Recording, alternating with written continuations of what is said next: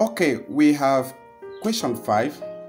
If sine theta is equals to minus 3 over 5 and theta lies in the third quadrant, find cos theta. Find cos theta. We have some options. Option A, 4 over 5. Option B, minus 5 over 4. Option C, 5 over 4. Option D, minus 4 over 5. So let's get down to business quickly. Now we're given that sine theta. We're given that sine theta is equals to minus 3 over 5. Minus 3 over 5. Now, and we are asked to find cos theta. And we're also told that this sine theta is in the third quadrant, which is true because this is actually minus 3 over 5, which actually means it's in the third quadrant. It could also be in other quadrant, but this particular question says it's in the third quadrant. But let's begin first. Let's get the value of cos theta. Then we look at the value of that in the third quadrant. So let's begin by looking at the value of cos theta. We know that from SOHCAHTOA, cos theta is equals to adjacent over hypotenuse. Adjacent over hypotenuse. That is cos theta. This is from the popular SOHCAHTOA,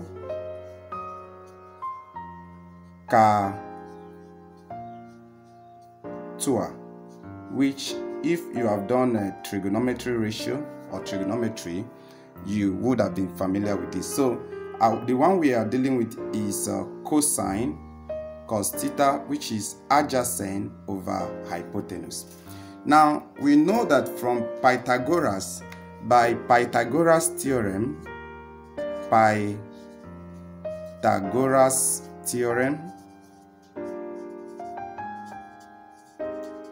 and this theorem states that for a right angle triangle, the square of the hypotenuse, the square of the hypotenuse is equals to the sum of the square of the other side. And what are the other side? The adjacent and the opposite. Adjacent and the opposite.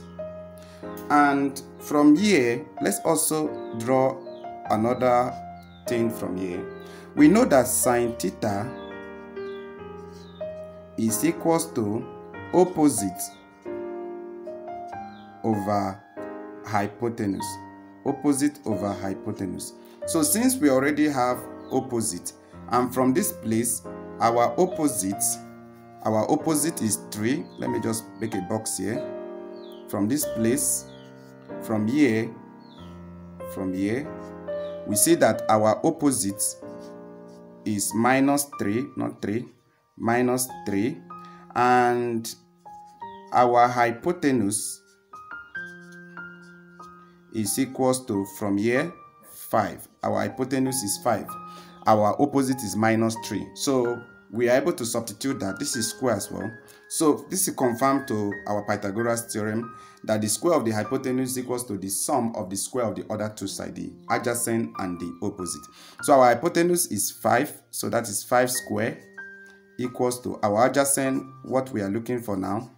So square. Our opposite, we know that as well. That is minus 3, and that is square. So let's just make our adjacent the subject formula. If we make our adjacent the subject of the formula, our adjacent square, so this will now be 5 square is 25. This is 3 square is 9. Okay, minus 3 square is 9. That is minus 3 times minus 3, which is 9. So I'm going to move this plus 9 over to this side so that we'll have minus 9. And that will be equals to 16. That will be equals to 16. Now, my adjacent, because this is adjacent square, so let me just get adjacent. My adjacent will be equals to square root of 16. And square root of 16 is 4. Square root of 16 is 4. Now we can see that from what we have done so far, we can see that our cos theta will be equals to 4 all over, hypotenuse is already 5, 4 over 5. But this is not the answer to our question, though it's very close. Now, if you check through the option, you find out that option A have this, which is not the answer. There was kind of details given to us in the question that theta lies in the third quadrant. So we are going to go to the third quadrant. Now, if you look at, let me create it here. If you look at a quadrant cycle, let me draw a quadrant cycle here, and we divide it into 4 quadrants. Now let's say this is the first quadrant, this is the first, this is the second, this is the third, and this is the fourth. This is the fourth quadrant. So we have the first quadrant, second quadrant, and third quadrant. Now there are some acronyms we use here. We use A here, we use C here, we use S here, and we use T here. What this means is that in the first quadrant, all the 3 trigonometry are positive. That is talking about the sine theta, cos theta, and tangent. The tan, the sine, the cosine, and the tangent are all positive. Now here we have S, which means only sine is positive in the second quadrant. Now in the third quadrant we have T. T is for tangent. Now tangent is the one, this third. Tangent is the only one that is positive, which means the other 2 are negative here. Then in the fourth quadrant, C. C is for cosine. Now it's only the cosine that is positive in the fourth quadrant. Now let's go over to what we had. Since we were told that theta lies in the third quadrant, this is the third quadrant. Now, by if you actually look at this, how are you going to form this? This conforms to a kind of an acronym. If you move clockwise, anti-clockwise rather, you're going to have something like cast. Cast. This acronym you can use to remember this. Cast. So I mean, if you're moving a kind of, let's say you're moving anti-clockwise, going to have C-A-S-T. Okay, let's go back to what we're doing. Now, in the third quadrant, this is the third quadrant. First, second, third. So in the third quadrant, only tan is positive. Now, our cosine is negative and our sine is negative. We are asked to find cosine.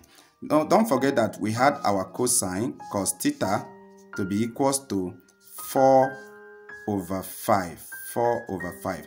Now, since it's in the third quadrant, our cosine is negative. So we have minus 4 over 5. That is the answer to this question. And if you check through, the correct answer there is D, which is the correct answer. So always pay attention to the details of every question, because if you don't pay attention, you end up solving the wrong question. You end up solving and get the wrong solution. And by the time you check through the options, especially for exam body like Jamb, you will definitely find the wrong option among the correct options. And the wrong option may look very close to the correct one, because they know that some students will be in a haste to finish up this and in the process solve wrong questions. So that is all for this. So be careful, take your time and solve, but you're going to be a little fast anyway. So just try your best and be as accurate as possible.